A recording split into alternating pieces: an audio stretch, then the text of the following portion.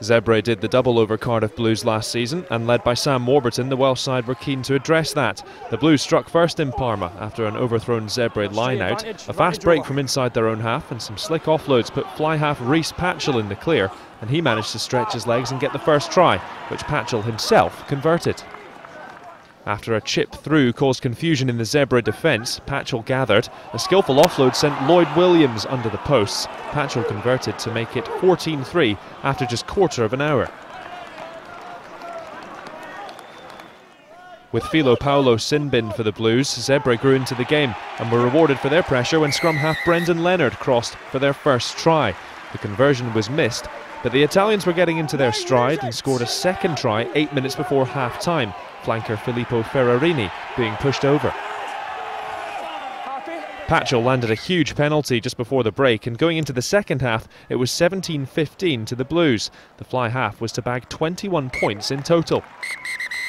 Zebre had a try ruled out by the TMO, but from the resulting scrum they went ahead through winger Dion Berryman. The score at that point 20-17 to the Italians. But from then on, Cardiff were in the driving seat. First, a break down the right-hand side where fullback Dan Fish took advantage of a dogleg in defence to then shimmy past the opposition fullback and score the Blues' third try. Cardiff then chased their bonus point and they got it. Another overlap on the right wing, and the ball ended up in the arms of Wales and Lions winger Alex Cuthbert, who finished easily.